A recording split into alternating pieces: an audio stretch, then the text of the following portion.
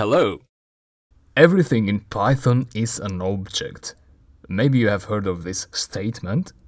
Everything is an object is partially true and partially false. It is true because here, float, that was an object, map was an object too, but there are also things in the language, in the Python language, which are not objects. Is dot an object? No, it's not. How about the colon? Nope. How about if? Is it an object? No, that's also not an object. So there are also some other things besides objects in Python. But don't worry, because I'll give you now a complete list of every possible thing that you can encounter in Python. And it's only 9 categories, and objects are one of them. So you have objects in Python, and you also have 8 other things, 8 other categories. And this code that we built, you can see that I removed some of the elif conditionals to make the code smaller so we can focus on the concept. So this code that we built contains all these 9 categories, all the possible elements that you can encounter in Python. And so the categories are, first, I gave you the hint, objects. And I talked about objects already, but if you still don't understand what they are, that's completely normal. We are only at less than 1% of the course, and as you progress through the course, you will understand objects, and maybe you'll understand them better than me. Haha. But for now, if you still cannot tell what are objects and what are not objects, then just use the type function in a Python interactive session. And then you can enter anything you want to check if it's an object or not. For example, you want to check map, and so you get type. But first make sure that you have executed the script so the Python interactive shell actually reads all this code. Otherwise, you will not be able to access map. If you use type if, you'll get this error, a syntax error.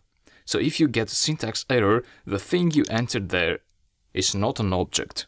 Similarly, you can check if float 4.1. Make sure you use the codes correctly, because if you forget something like, for example, the code, again you'll get a syntax error, but that doesn't mean that this was not an object. You simply didn't write the syntax correctly. So try again with the correct syntax like that. Execute, and so you get the type of the object. So that's how you can distinguish between objects and non-object entities in Python. The objects in our code were volume.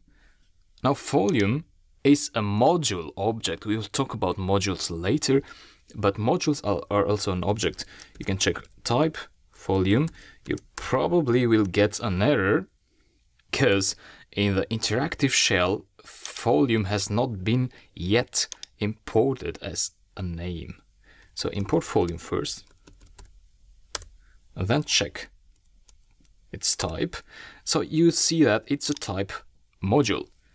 So type works with volume, that means volume is an object.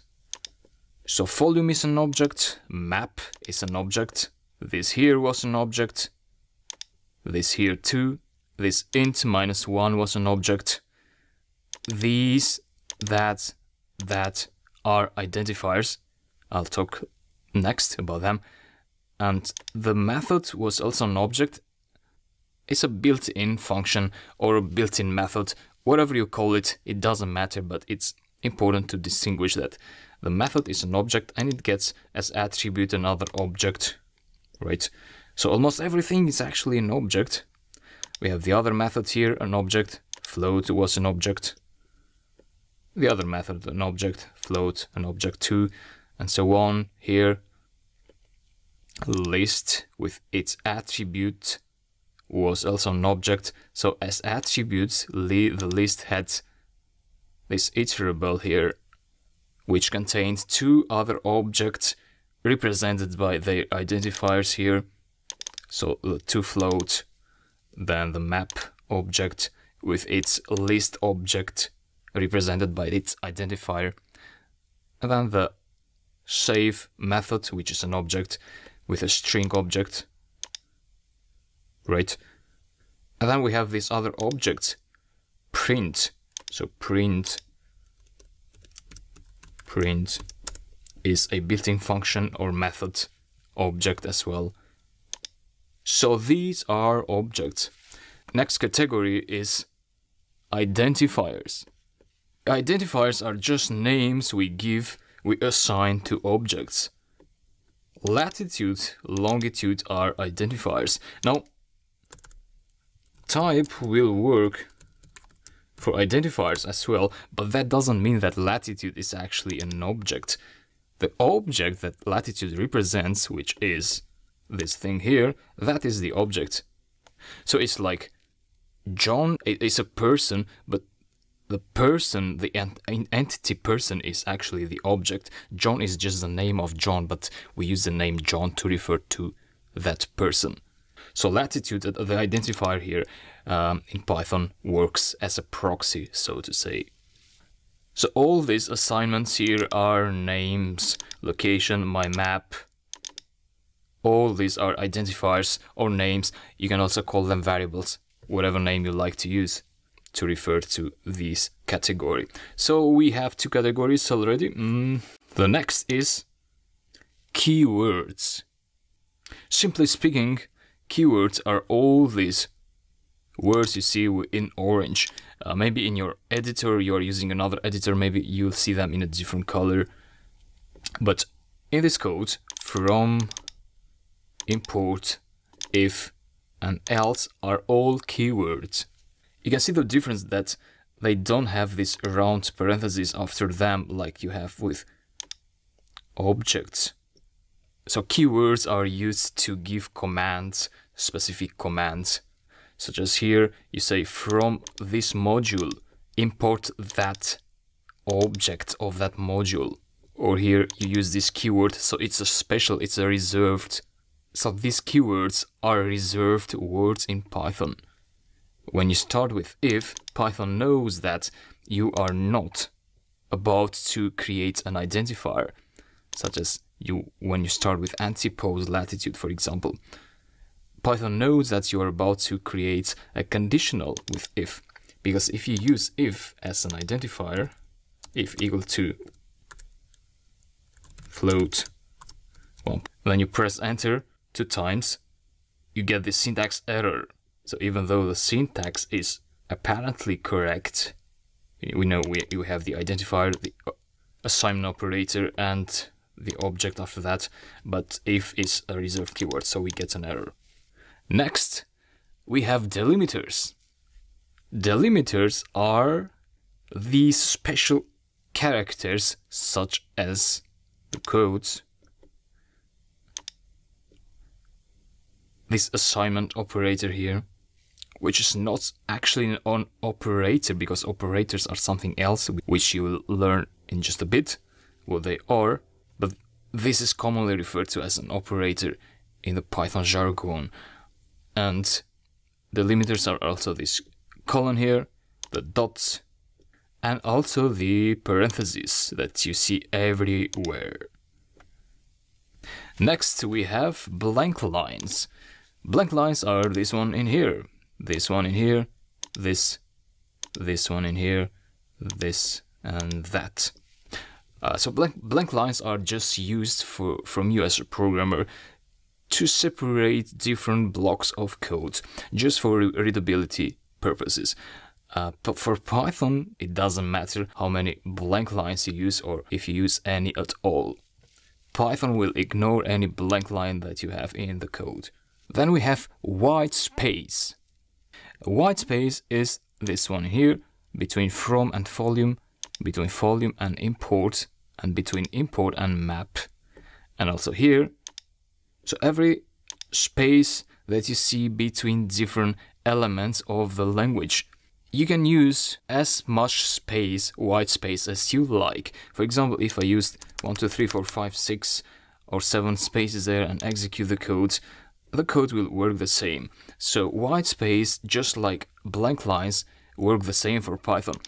Blank lines and white space are just for you as a programmer to make the code readable. You can also choose not to have white space here, for example, between that variable and this variable, and it will work the same. But it's good practice to have space to make the code more readable. Here though, in some cases, from volume, you'd get an error if you remove that space. So it doesn't work because you have to separate the keyword from the name of the object, which is a module in this case. Same would go for if longitude here. You have to have at least one space. Then we have indentation. Indentation is this thing in here. So it's every white space that comes after a colon. We have the colon here and we have indentation here. Indentation has to be at least one white space. So if I don't have any white space here at all, I will get an indentation error. So you need to have at least one space, but 4 is advised to have the code at a good readability level. Right. Then we have comments. Comments in Python, we don't have any comments in this code. But what are comments? Let me create a comment. Get input values. What I just did is I created a comment line just above these 2 lines. That means I'm giving some description about what comes next in the next block. So get input values. That means that in this code here, what I'm doing is I'm creating the input values. You can be as descriptive as you want. So this is not syntax. This is not Python code. You can write whatever you like here. And choose values, just like that. But you always have to have this symbol when you start a comment, and then you can have a space or not, but it's good to have a space there, and it's good to start with a capital letter.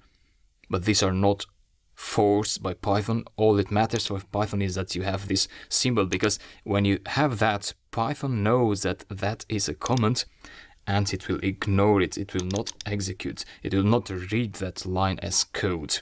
Just like that, you can have comments everywhere in your code. Add 180 for negative longitudes. Subtract 180 for positive longitudes. So I'm giving some clue. And why do we write these comments? Well, if you come after a week or after 2 weeks and read these codes, you'll probably have a hard time understanding it again. So you'll see these lines and you'll wonder, oh, why did I wrote these lines? So the comment gives you a clue what these lines are for. And also it could be helpful if someone else reads your code. So try to be as descriptive as possible when you write these comments. And lastly, we have the last category, which is operators. Where are these operators? Because we covered everything, but you will understand why we didn't have any operators here. You'll understand that in the next video. And of course, you'll also understand what operators are in Python. So talk to you later in the next video.